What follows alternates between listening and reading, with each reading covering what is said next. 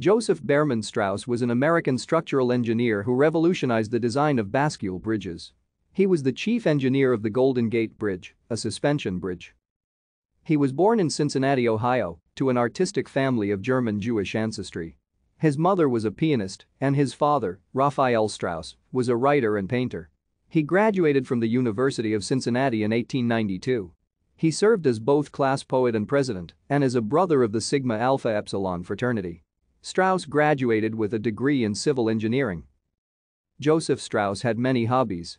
One of these included poetry.